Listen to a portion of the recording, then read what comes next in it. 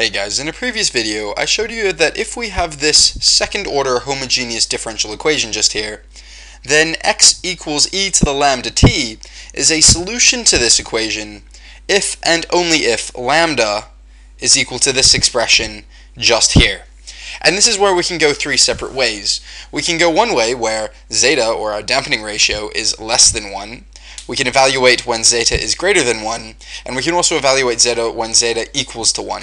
And this particular video will be talking about what happens when zeta is exactly equal to 1. So from now on I'll be referring to everything in terms of when zeta is equal to 1, our dampening ratio. So the first thing to note is that our roots of lambda change. For starters, we don't actually deal with the plural anymore. I mean, we're not dealing with roots, we're dealing with just a root, because when zeta is equal to 1, this square root sign will turn to 0, which means that lambda, our root, is just going to evaluate into minus zeta omega n, which, as you can imagine, is just going to turn into minus omega n in the case where zeta is 1. So our root is just minus omega n, which means that what we've essentially shown is x is equal to e to the minus omega n t is a solution to this equation just here. We've shown that. Now, at the moment, we know this is a solution, but we seek to find out whether there's another solution. At the moment, we've got one unique solution, but we've got a sneaking suspicion that there might be another. So let me ask you an interesting question, just to get you a little bit curious about this. Is x equal to t times e to the minus omega nt a solution? We don't know. I'm just asking you, is it? Spoiler alert, it actually is, but we need to prove it.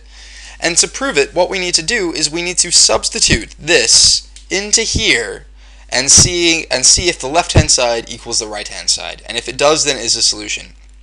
So let's evaluate this. We know that x dot is going to be equal to, based off this definition of what x is, it's going to be, using the product rule, we can say this is going to be 1 times e to the minus omega nt plus t times minus omega n times e to the minus omega nt. That's x dot, right? This is your velocity. Now, what I'm going to do is I'm going to simplify this a little bit more. I'm going to group the omega nt's back together, and what we're left with is 1 minus omega nt. Cool. Unfortunately, that's not enough. We also need to find the double derivative. So let's do the double derivative. Let's differentiate this thing again. And what are we left with?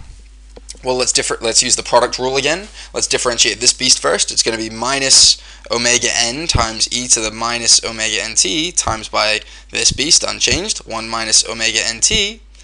Then let's leave this guy the way it was before, e to the minus omega nt, and differentiate this beast, which is just going to turn into minus omega n.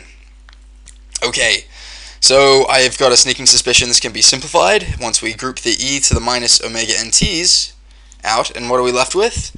It'll be minus omega n here, and this is minus omega n, so we can group those to make minus 2 omega n. And the omega n's accumulate here, or multiply here, and we're left with plus omega n squared t. Okay, so we've got x dot, we've got x double dot.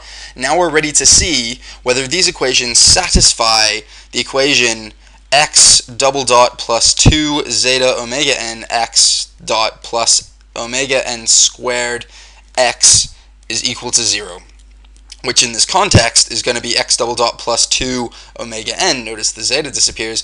X dot plus omega n squared x is going to be equal to 0. So we need to see whether all of these things, when plugged into here, equals to 0, and that will prove that this is a solution. So to do this, let me just zoom out a little bit and shuffle this thing across, and let's get involved in plugging these things in. Well, first of all, we notice when we plug in our first term, x double dot, we're going to be left with e to the minus omega nt. Actually, let me say that this is just the left-hand side of our equation. The left-hand side of our equation is going to be equal to x double dot, which is e to the minus omega nt times by minus 2 omega n plus omega n squared t. Now let's deal with this term just here, which is going to be plus 2 omega n times by e to the minus omega nt times by 1 minus omega nt. And now let's deal with this final term out here, which I'll draw in orange, which is plus omega n squared times by x, which is just here, which is going to be t e to the minus omega n t. Now, if the left-hand side is equal to 0, then we know this is a solution. So let's continue going with this and see if we can simplify this out a little bit more. Let's begin by grouping the e to the minus omega n t's out, and what are we left with? It'll be minus 2 omega n plus omega n t squared t plus 2 omega n, let's see that once that's distributed, minus 2 omega n squared t plus omega n squared t, right? That's what this beast is equal to. And let's see if there's any mass cancellation. I suspect there will be, otherwise I've made a mistake. And this will be e to the minus omega nt times by, well, let's see, what cancels off here? Well, we got a minus 2 omega n here and a plus 2 omega n here. That cancels off. And let's see, we've got a plus omega n squared t here, a plus omega n squared t here, and a minus 2 here. So these will cancel off too, leaving us with a beautiful resounding 0. And when we plug that into our calculator, any calculator will be left with 0. I hope you understand that. Okay, cool.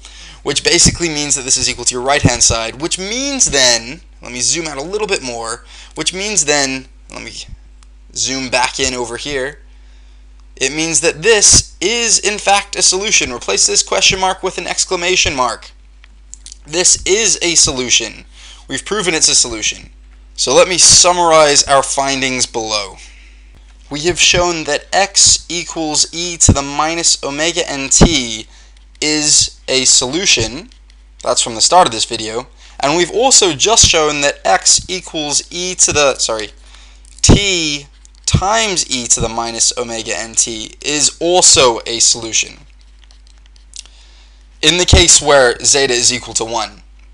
So consequently, we can use the superposition theorem now to say that a more generalized equation, in fact a unique equation, is going to be x is equal to a times e to the minus omega nt plus b times t e to the minus omega nt.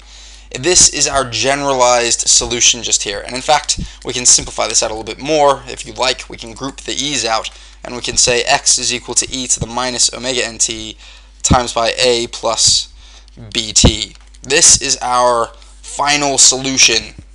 This is our final solution. And this is only for the case where zeta is equal to 1, which is called critically damped. This is for critically damped motion. Now, a few of you may be wondering why we chose the values that we did, why we just guessed whether this was a solution. It seems quite arbitrary, and in a way it kind of is. But if you're not fully satisfied with why we guessed and checked this, or why this is the only solution, I recommend you hit this link up just here.